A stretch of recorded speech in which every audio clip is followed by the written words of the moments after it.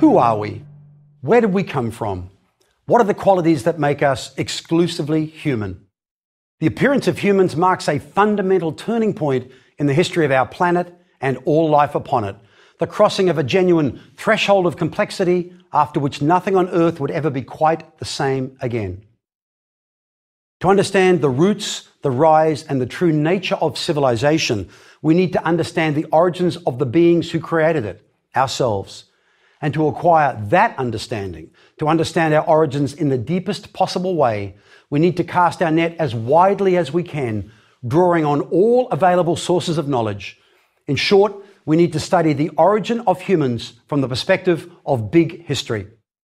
So let's begin our inquiry in earnest by considering what fields such as archaeology, anthropology, paleontology, and linguistics can tell us about the origins of humanity.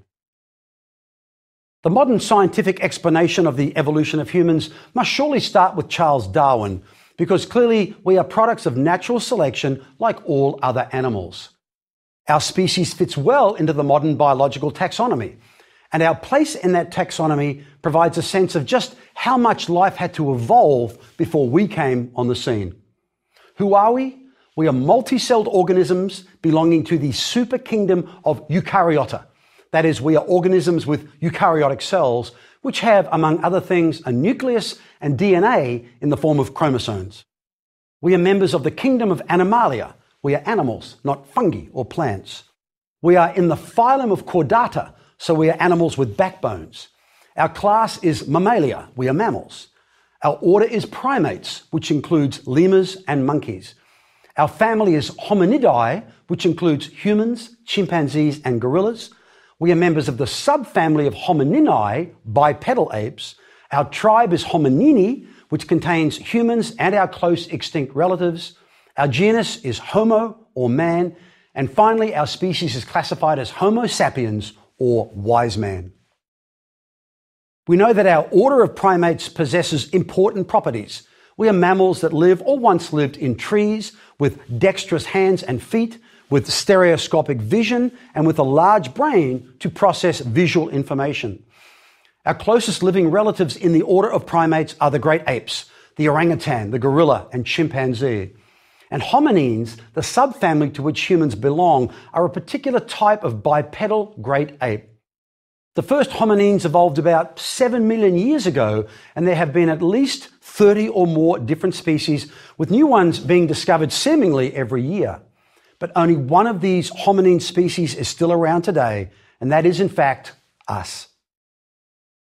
Evidence gathered from different fields, including paleoarchaeology, which is the study of fossil bones and stone tools, of primatology, the study of modern primates, and genetics, the study of genes, has allowed specialists to construct a reasonably coherent account of the history of our hominine ancestors.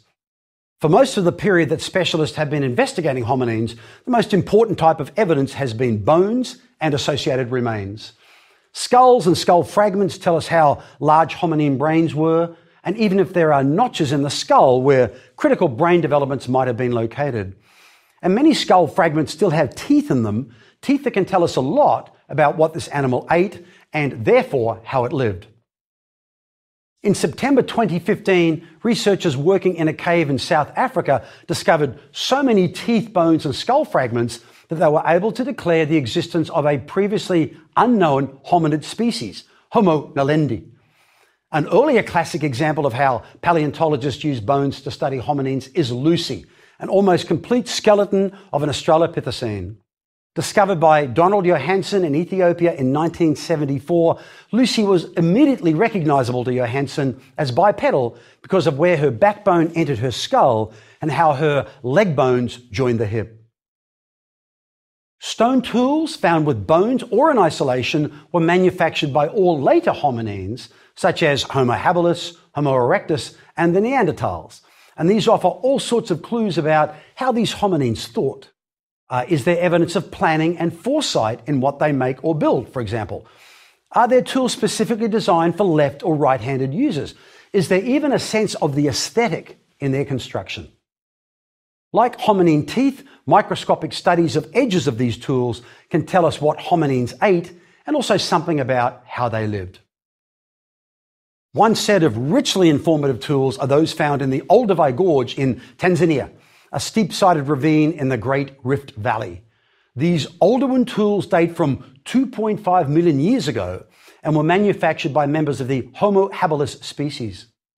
Another form of evidence comes from studies of modern primates, such as orangutans and gorillas, which has the potential to tell us something about the social behaviors and abilities of our closest primates. An increasingly important avenue of more recent research comes from genetics. When two species separate from each other, neutral mutations, which are changes in the non-coding DNA of a gene, accumulate in each line. Because the rate of accumulation of these mutations is constant, the number of mutations can tell us how old the species is and when the two lines diverged from a common ancestor. DNA evidence shows us that 98.4% of our genetic material is identical to that of chimps, and researchers have been able to show that it would have taken around 7 million years, which is about 280,000 human generations, for such a difference to evolve.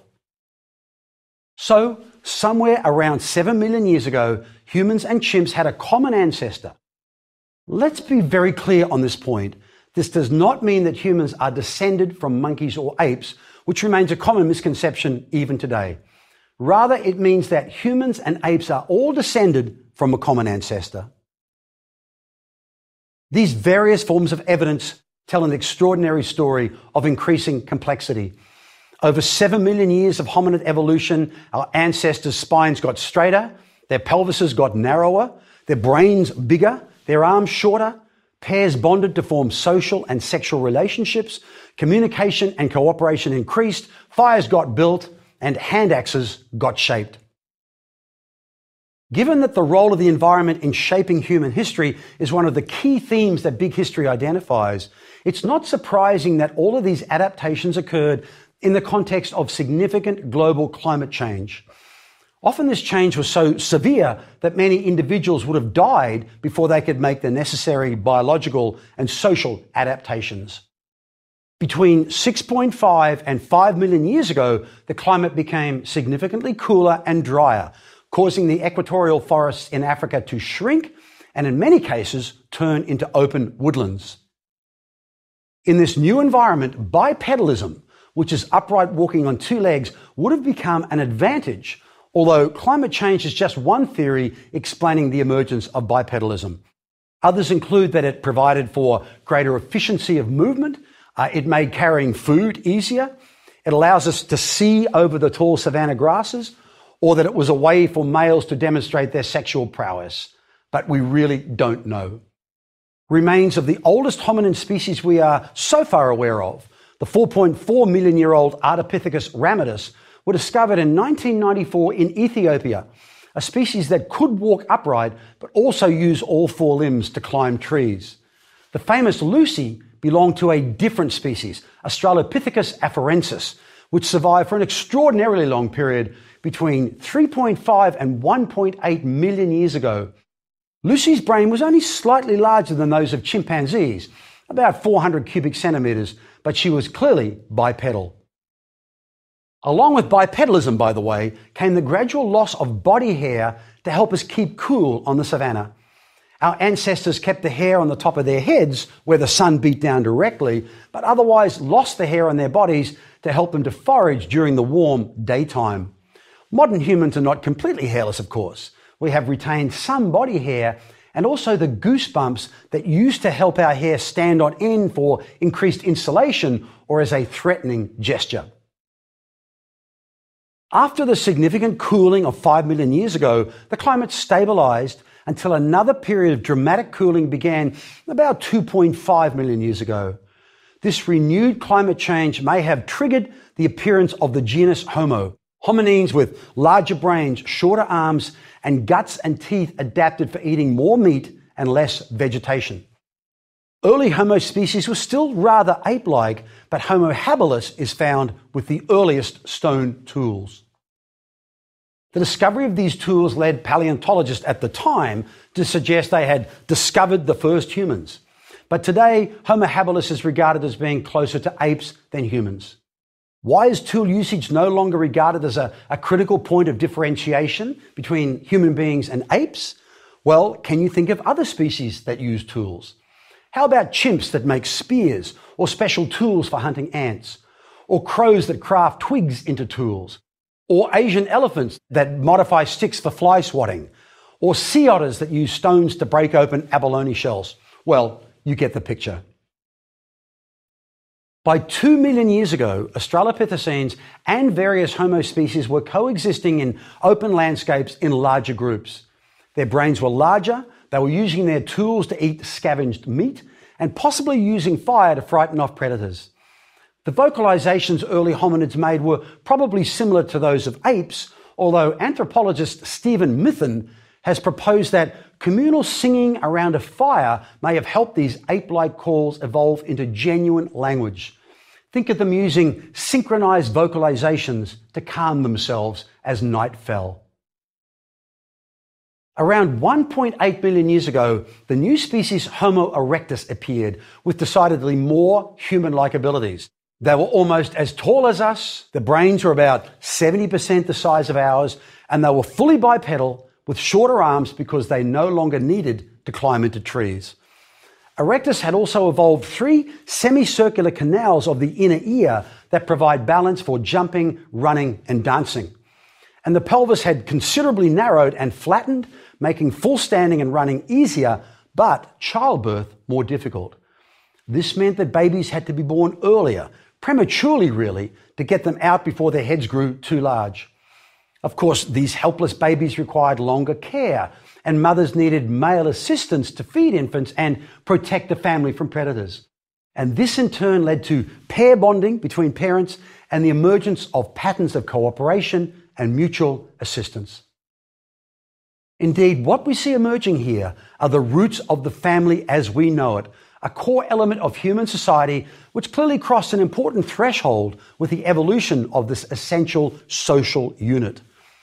Evidence indicates that Homo erectus also used fire for cooking, and this may be one of the most significant adaptations made by our hominid ancestors. The use of fire distinguishes us from all other animals, and the social scene that developed around fires may have contributed to enhanced language and tool-making abilities. Fire allowed us to stay warm, to venture into colder climates, to ward off predators, and to cook our food. Cooking enabled us to derive more calories from our food so that we could spend less of our time hunting and eating and more of it on other activities. Homo erectus, or its close relation Homo ergaster, was also the first hominin to move out of the African continent perhaps as early as 1.7 million years ago. This is another example of one of the key themes of human history, the role of the environment and climate change in necessitating migration. In a series of migrations, probably motivated by population pressure in their African homeland, or because they were following migrating animals that they had become dependent upon, Erectus undertook extraordinary migrations that took them all the way to China by 1.6 million years ago. Erectus probably spoke a proto-language, perhaps closer to Tarzan talk, and those that migrated into colder environments evolved to be lighter skinned to help them synthesize enough vitamin D in environments with less sunshine. With this list of quite extraordinary adaptations in mind, does Homo erectus deserve to be regarded as the first human? To try and answer this question, we need to circle back to our opening questions. Where did we come from? What makes humans unique? What traits do we possess that are exclusively human?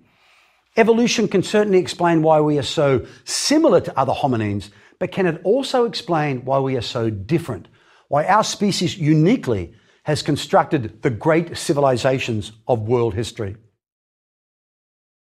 We have just seen that hominins became more and more like us over time, but none have the creativity of our species, and natural selection still seemed to rule their behavior. In contrast, we have a significantly enhanced ability to adapt, not biologically through natural selection, but culturally and technologically, using our creativity to change the environment to suit ourselves. Think of the specialized clothing and shelters we have invented that allow members of our species to survive in the most extreme conditions on the planet. The Sahara Desert, deep under the ocean, even at the South Pole.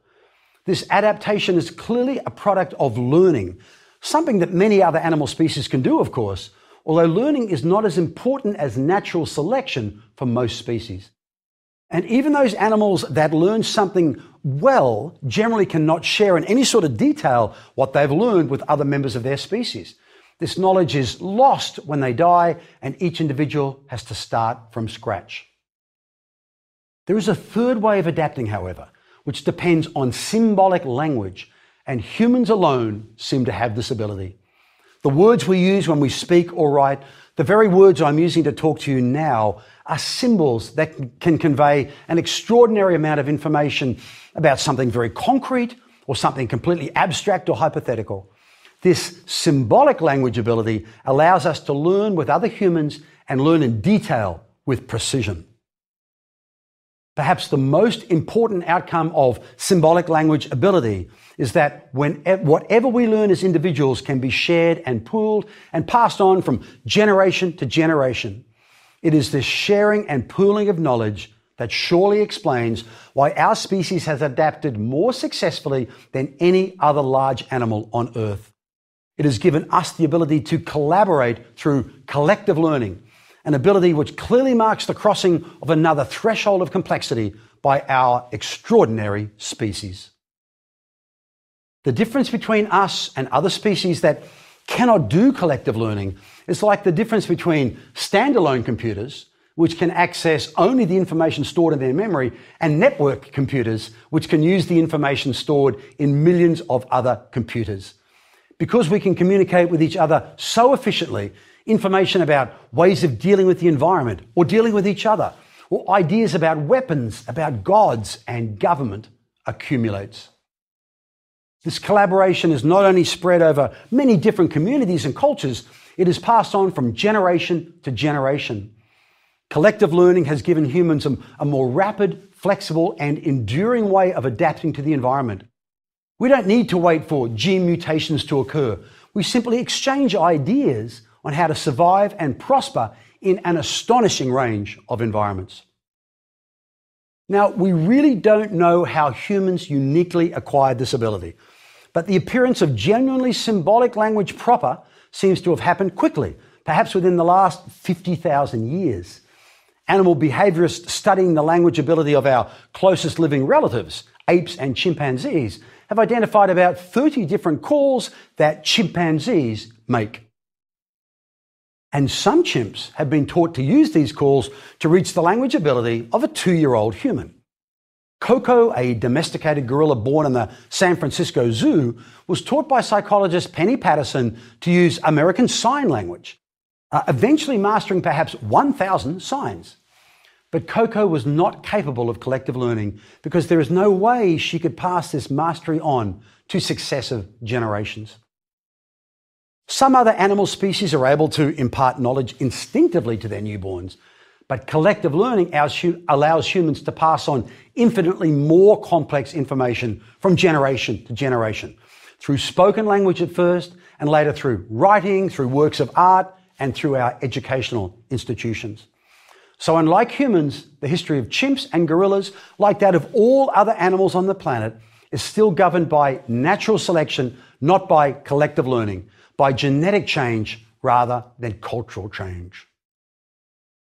What makes the difference then? Is it brain size? Large brains do appear to be crucial for the acquisition of symbolic language ability. But if a large brain means advanced linguistic and adaptive abilities, why haven't other species gone down a similar evolutionary track? Perhaps it's because having large brains also leads to some serious problems. They demand energy to operate, lots of energy compared to body weight. The human brain is only about 2% of our body weight, but it uses 20% of all the energy our bodies use. And big brains also mean that our babies are born prematurely, before their heads are too big for childbirth. And then it takes a long time for brains to develop the wiring necessary for children to function well. No wonder large brain species are rare. Yet the brains of our hominid ancestors slowly grew larger over millions of years until Neanderthals appeared some 200,000 years ago with brains slightly larger even than those of modern humans. Does this mean that Neanderthals were capable of collective learning? Certainly their stone tools were more sophisticated than those of other hominines. They migrated into Ice Age lands. They used improved hunting technologies. And some of their burials were arranged, even ritualized. But Neanderthals appear to have had limited language ability, so they could not cross the collective learning threshold. This meant that they adapted much less successfully than humans, who may have essentially pushed them to extinction some 40,000 years ago through competitive replacement. So it can't just be brain size that matters in the acquisition of language then. It must also be the way the brain is organized. Tiny evolutionary changes in the wiring of the brain have made all the difference, particularly the evolution of a node known as Broca's area that facilitates speech and the appearance of specialized genes that permit language. How these changes occurred remains unclear. The best we can explain it is that in some isolated group of archaic humans, slight changes in brain structure occurred through genetic mutation that gave some individuals enhanced linguistic skills. These skills enabled them to survive much better than others. So through natural selection, their genes rapidly spread to create an entirely new species, Homo sapiens. Our species had a common ancestor who lived about 200,000 years ago somewhere in Africa, and early humans remained in Africa for the first 100,000 years or so of our existence. This means that although some Homo erectus had ventured out of Africa as early as 1.7 million years ago, it was back in Africa where our own species, like that of all other hominids, originated. Archaeological evidence that collective learning had taken over from natural selection in our species comes from improved stone technologies, and the use of pigments for body painting and for cave art is also probably evidence of the appearance of symbolic language ability. Our African ancestors also invented new lifeways and technologies for sustenance.